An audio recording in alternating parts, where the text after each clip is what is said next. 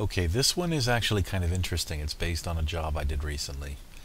Let's say I have a logo, and the logo has these rockets, these cartoony kind of rockets coming out the bottom.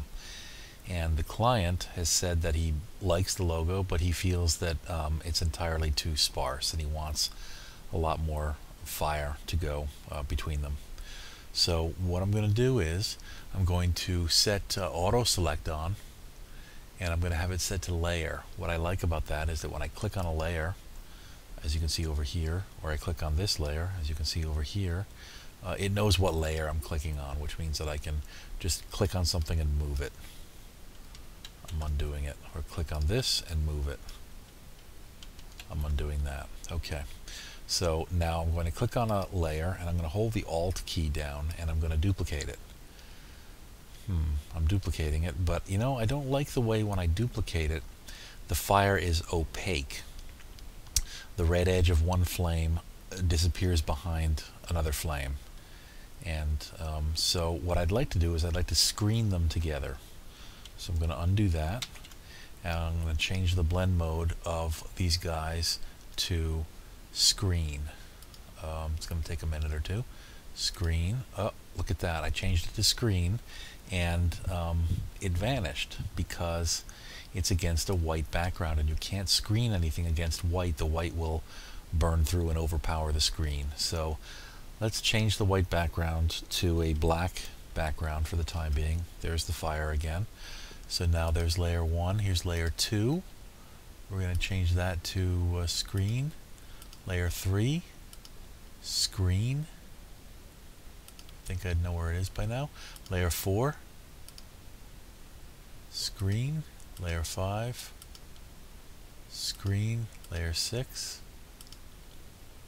screen. Layer 7, screen. Okay, now when I select these and Alt drag them around, I can fill them in, and they copy around. And you see the way when they screen on top of each other, the yellow gets extra bright and the red on red is extra red. That's kind of more luminous and fire-like. So I like the way that's looking. So I'm going to do that. Now the problem is, okay, let's say that's what the client's looking for. It's kind of regular and funny looking, but let's just say that that's what he wants. That's great, but let's change the background back to white again.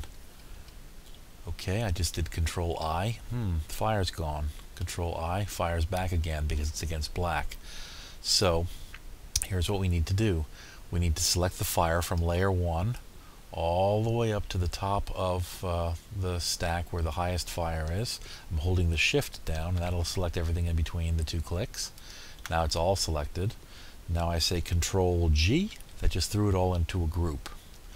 Now if I change the background back to white again, and I change the group, which has its own blend mode, all the things inside are screened, but the group itself has a blend mode, change it from pass-through to normal. Now it's screened within the group, but the group itself is normal blend mode against the white background. So that's great. Now let's say that the client comes back and says, I'd like twice as many flames, and you can just duplicate them and slide them over. Okay, well, I'll do that. Auto select is on. Layer, I want to change to group. Now when I click on this, it'll select the group, and if I Alt drag it, it will duplicate, make a copy of the whole group. So I'm going to do that. I'm going to slide it over. Okay, now the problem is that it's opaque again. So what I need to do is I need to make this group, instead of normal, I need to make it screen, which is there. Oh, it's gone against white. Well, let's worry about that a second from now. The next group, we're going to make that screen also. Now we have the two groups are vanished, but we're going to take that group and that group, and we're going to say Control G, and those are going to go inside a group. So there's groups inside groups. Group 2 has a blend mode. It's pass-through. We're going to change it to normal. Now all the fire's back. All the flames within the groups are screening against each other, and one of the group of flames is screening against the other group of flames.